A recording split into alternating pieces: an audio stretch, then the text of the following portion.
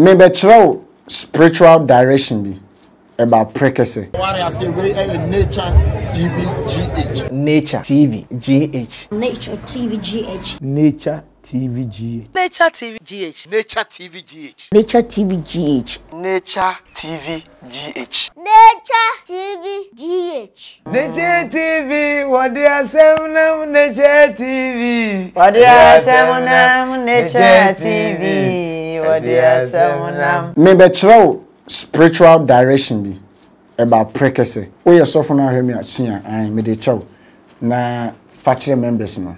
But they can't church the nyoma bibiri Ghana and say about spirituality and helps so. Enti ebeboa. But before that no, obi one man know him say video no ye maninsi me pacho full video no da YouTube Nature TV GH. So we hear me on YouTube when say ya Nature TV GH no subscribe. So we hear me on TikTok wa. Aya TikTok for my kwan say him post video 20 minutes, 30 minutes.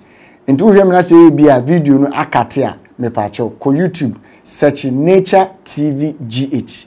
Ubehu video we a metre we na wahwe. Na de tie ni spirituality. My ye interviews bebre unime, yeah, unime. My ye interviews bebre wo Ghana ha. Na me no en haba man spirituality a me kire no. E wo fie o, me na enye na asem achepa oteten haban. Nti mani jin haban ma ho ena me die nyini. Eno nti na me TV no, Nature TV GH no. Nature na daso no. Na Ghana for na so frame uncle Nature. Na me pacho minjwa menum. Ye kase yen kasanfa enhabama both spiritual and physical. Pacho menye bi akapa e de achiro. Nti wa hu me se me ye interviews a na me pese ye bi Ghana for ni e de fa enhabama ho. Na ye mu hu se enhabama ena eye nokore kwan obefa so a pacho ubedi ye de odi be dwale de odi be se obotom de odi be tu sumi as de odi be oil de odi be powder me pacho we na brofo ni ye o abrofo no eno no mu ye o entwema ni nyina pacho ye habama oils a odi be sra ho abrofo no omo de ni neat fefefe nti wo be wadwen be chiro se nye spiritual ba metimi a chiro direct me at the next cafe ebe na be Patrones cafe frifa nti en kan kire me se me kasa dodo mpese wadwemu bie na wote de mbe na se enya bosomsem eye spirituality eye way of life nti me kire Prekese akwan kire na koye bi mami ena afenso mo a mo hwe en wo Europe na mo achichi na ebi a muntimi enye bi no ebo ade adom maye soup spiritual soup en haban ma ye de aye no enho adanse a nipa edi no enya asem ketwa enho adanse anko nature nipa de ba no titiri ni masturbation medical ka jo se masturbation enye kwa enti entra ho ma masturbation ense wo nyoma otwetwe be ma na ho aba me pa chew entra ho na masturbation e chen be yi masturbation be bo e be so hear me umfa wadwe mas masturbation am yi na ama mpai bi amabo direction bi ama bi enye yi dem patro ni hu say masturbation ayi na e ma ni meme ni na mpamcho mu ja masturbation seminar we di dwale a forces energy spirit na attaching etubetwa promise and feel minim ank nature me unime se me mfa de embro jidwale ne oil so ka hu ne oil enso e ka hu jidwale na obo ade ebede ebe nam so na waboa minim de maker pa afi yenko straight to Prekese no so me pa chaw Prekese no me chiro direction we na mendowa anka men chiro me pewasam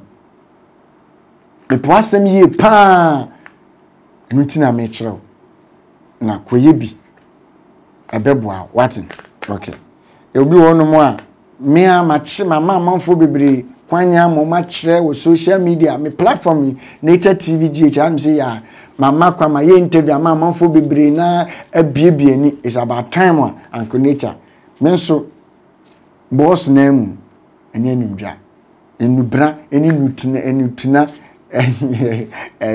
ye kan sempo eni haban ma a wodi be dwale promise and feel bad o down my you say bibi you e say u ba bewu pacho saade no e spirit bi a ebe hawo e spirit bi a ebe hawo enti no mesraw frame number na the screen 0552 426442 na ye ma onyoma 0552 426442 yem shen nyoma ma na fe jale na bin hu timi se mo jale habama na nka oni pedi o wi ampepa ho na wo nka oni pedi a na hu say yes obo ade e be shirawo okay yanko prekese no so prekese no video no we part 1 prekese direction part 1 ni metro almost be 7 directions kwa na metro ba prekese mi ya na makọ ade foforo so ntinyabre na team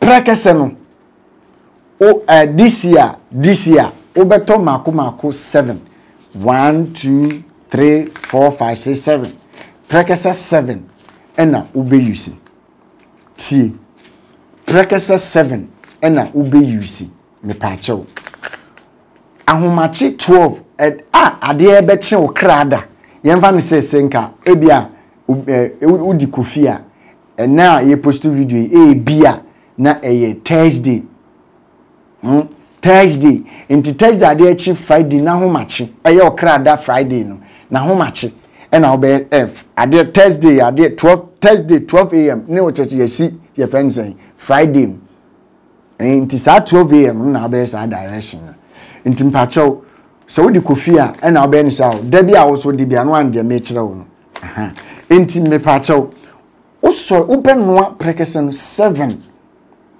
minim denti a 7 open no 7 enti open no ma na bam no unu an 12 am no obe sole bia be 11:30 and 11 na 1 no mani mbrem nem bin na 3 cent no okay me pacho ti de me kire ti de me kire kwa me kire sa ampe so ye no me pacho udi begu bucket mo dade bucket no best wa woni bi no betimi de rubber aye nti wo dade wo sika betimi akoto dade bucket ni bia ebeboa metal bucket no ebeboa ba oni sika nso a wo de use rubber bucket no na nyoma start say sesa next time abe no na wasan den ayebi ana ade we nso no fan kwa ni de bia because very powerful at least once every month no why de obey ni pacho one way we no hwegu bucket nim